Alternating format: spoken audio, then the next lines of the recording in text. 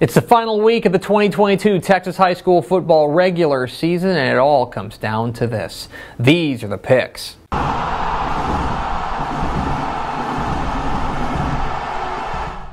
Welcome into the picks, your guide to the Texas high school football weekend. My name is Greg Tepper of Dave Campbell's Texas Football and TexasFootball.com. Thank you so much for tuning into the end of the line. For a lot of teams across the state, football season ends this week. It's over, right? It's week 11, it's the regular season finale, and on Monday they're going to be putting away pads, blowing up basketballs, and thinking about what's next in the winter. But for a number of teams, this week is the playoffs. In fact, there's 26 straight up, no frills attached, no tiebreakers, win and in, lose and go home playoff games across the state. Not to mention a ton of other games that could have massive playoff implications as to who's in, who's out, district championships on the line, seeds up for grabs, hosting playoff games. It all really does come down to this here in the final week of the regular season. There's massive games everywhere you look. Now, a quick caveat before we move forward. There's big weather that is supposed to roll through North Texas, parts of Central Texas, and East Texas on Friday night. We've already had a ton of games get moved from Friday up to Thursday to get ahead of the storm, but make sure that you know that all of these game times and locations are subject to change this week, especially right now. In any case, big games everywhere you look. We start in Hunt County. 7:30 p.m. Friday night at Memorial Stadium in Commerce. It's a 3A Division I slugfest between the Mineola Yellow Jackets and the Commerce Tigers. What are the keys to this matchup? Key number one, the Dawson Pendergrass experience. If you're unfamiliar with Mineola's do-it-all athlete, Dawson Pendergrass, you are really missing out. The leading rusher in the entire state of Texas is one of the most dynamic playmakers in the state. And actually, hold on, I wrote this down. This is my Dawson Pendergrass piece of paper, okay? 2,437 yards rushing, pretty good. 29 touchdowns on the ground. He's averaging 270 yards per game, 9.9 yards per carry. Pretty good, right? Hold on, I'm just getting started. He's thrown for 5 touchdown passes. He's caught a touchdown pass. He's run for 7 two-point conversions. Oh, and by the way, he's had 2 interceptions on defense. He's returned 1 of them for a touchdown. Yeah. Now, make no mistake, they've got some other big-time playmakers, guys like Adam Blaylock and Braden Alley, but Dawson Pendergrass, he's the straw that stirs the drink. He's going to be the best player on the field on Friday night. And with massive implications for the playoffs, can Dawson Pendergrass step up in a big way?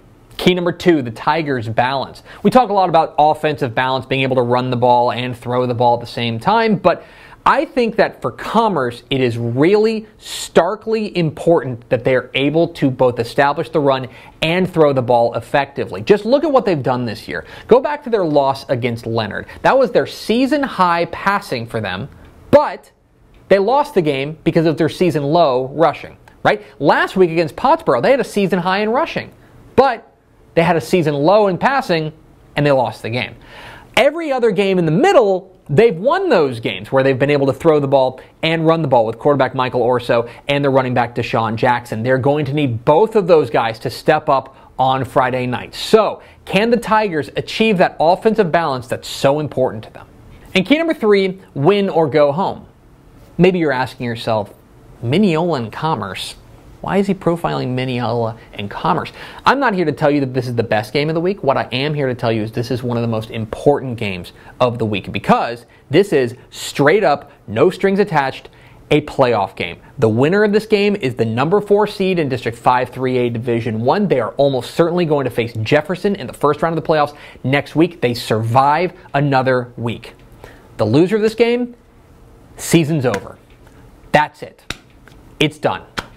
That's what's on the line here. The stakes could not be higher for Mineola and for Commerce. Mineola is looking for their 11th playoff appearance in the last 13 seasons, while for Commerce, this would be their first playoff appearance since 2019. And we hear this all the time. Oh, too many teams make the playoffs. It doesn't mean anything to them anymore. Go tell that to these two teams playing on Friday night because it means a lot to them. This is a huge game with everything on the line.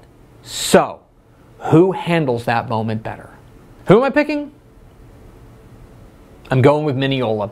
I think the Yellow Jackets grabbed that final playoff spot thanks in large part to that dude, Dawson Pendergrass, who is one of the most dynamic playmakers in the state of Texas. When in doubt, you go with the team with the single individual best playmaker. That is Dawson Pendergrass. Now, I think Commerce has the better defense. I think they're going to have a way to maybe contain this offense for Mineola, and I do have my concerns about the Mineola defense. But in the end, I think the Yellow Jackets get the win. I think the Yellow Jackets survive in advance. Give me Mineola.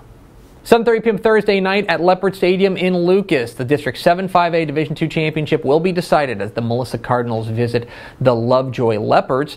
This game started off scheduled for Thursday, got moved to Friday, then got moved back to Thursday. So it's been a week for these guys.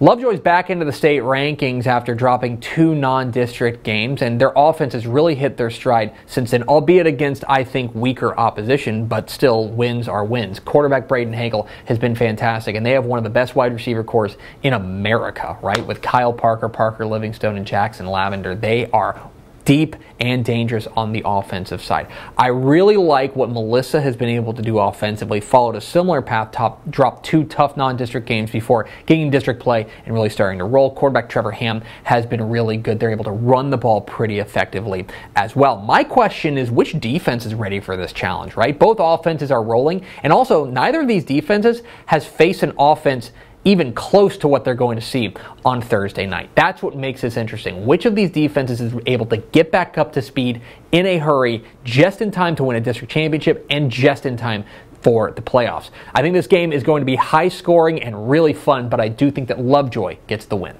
7 o'clock Friday night at Forest Field in Hawley. The 4-2A Division I championship is up for grabs as the Cisco Lobos visit the Hawley Bearcats. Remember, this is a rematch of a regional final game last year where Hawley won a close one en route to their eventual state runner-up finish. You know, for Cisco, they have been humming along. Quarterback Hunter Long has been there for what feels like 700 years of eligibility, and he runs this run-based offense for Cisco so well. He knows this offense like the back of his hand, and that is a real advantage for them. Their offense has been great, and their defense has really turned it on of late as well. For Hawley, I really think they've taken a step from last year's run to a state championship game. Austin Compton is back healthy running the ball, but I think the big difference for them is that quarterback Rhodey Hooper has really stepped up, and they are a legit passing threat this year. They are really strong on the outside with guys like Kaysen O'Shields and Deontay Ramon. I think this team has an opportunity to make it back to AT&T Stadium, but first things first is winning a district championship. I think this game is close once again, but I think that the defense comes through for Hawley. Give me the Bearcats.